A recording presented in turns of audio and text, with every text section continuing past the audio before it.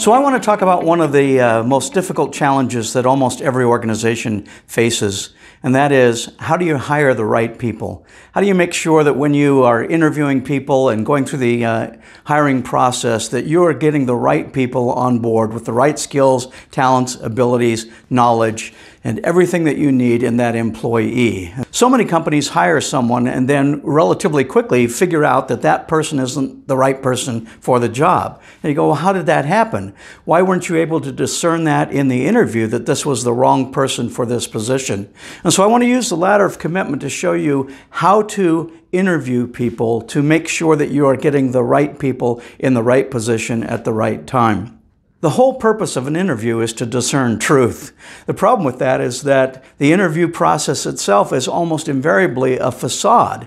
And that is that when people go to an interview, they're on their best behavior. When they go to the interview, they've thought through their answers. They're prepared for the interview. They are probably dressed in their best apparel, and they have got a haircut, and they've polished their shoes, and they've put on makeup. And so what you're seeing may not necessarily be the employee that you're going to hire. And if you've ever hired somebody and they looked great in the interview and then they show up and you go, what happened to you? You know, they shaved before they went to the interview and then they come to work and they've got a beard.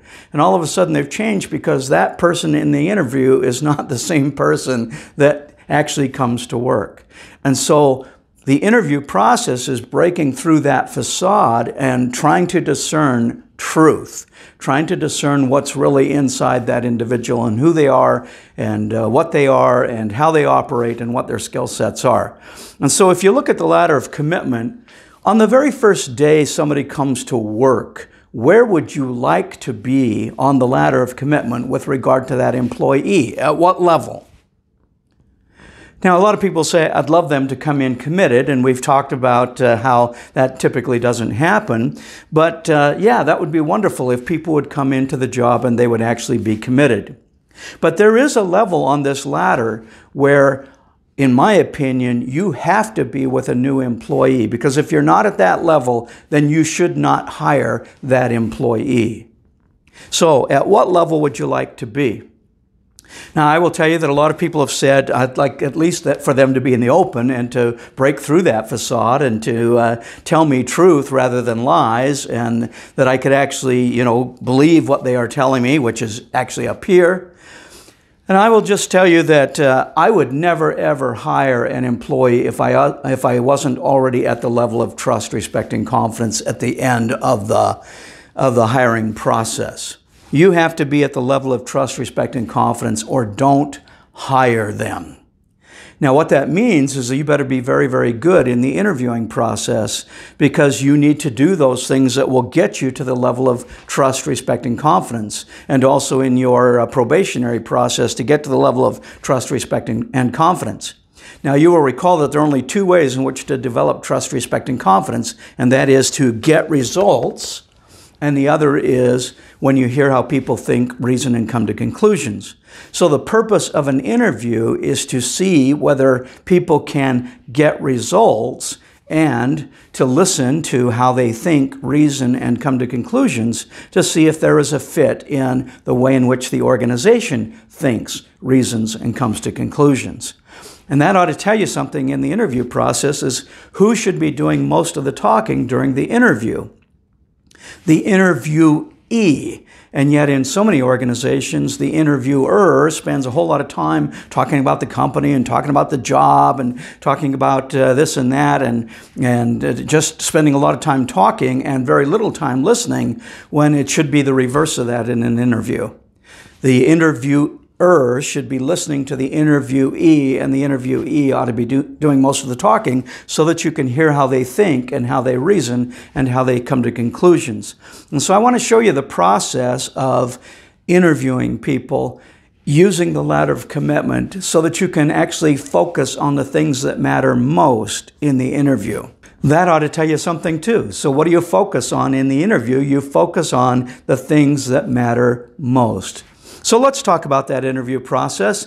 How do you know whether somebody can get results or not? They haven't ever worked at your company before, so how do you know whether they can get results? Well, you look at their resume. And so most interviewers spend a lot of time on this. They read over the person's resume and they say, I wonder if this person will be a good employee here. So in the interview, they go over the resume and they talk about the things that are in the resume. Now, does this resume develop trust, respect, and confidence? The answer is no. You know why? Is it possible that people lie on their resume? Is it possible that people exaggerate their position, exaggerate their title or their education or their experience? Is it possible that they exaggerate that on their resume? Well, if it's true that people lie on their resume, then you cannot trust this. So why are you spending so much time talking about the person's resume?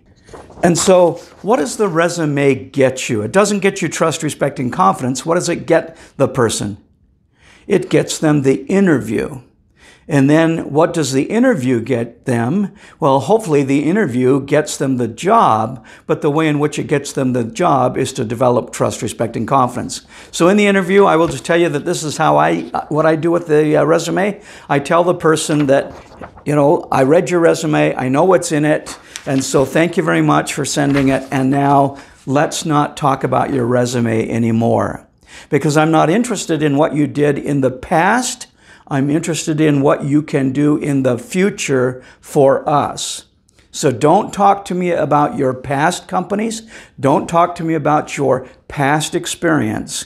I want to talk about the future and what you can do for us. Now that changes the focus of an interview significantly from looking at a resume and looking at the past to looking at this job and looking at the future. And then what you do is you want to hear how people think, reason, and come to conclusions about the future. Now this process works great for supervisors, managers, directors, vice presidents, executives, for people who are in pretty significant positions, in key positions in IT or in whatever it may be. It wouldn't necessarily work for a frontline, lowest level employee because what you really want to do is you want to hear how people think, reason, and come to conclusions. Now, it might work for frontline employees, and you just have to think through the positions that you are interviewing people for in your company so that you know how to use this process. But here's what you focus on instead. Instead of focusing on the resume, you ask 7 questions. 7 key questions that will help you to focus on the things that matter most.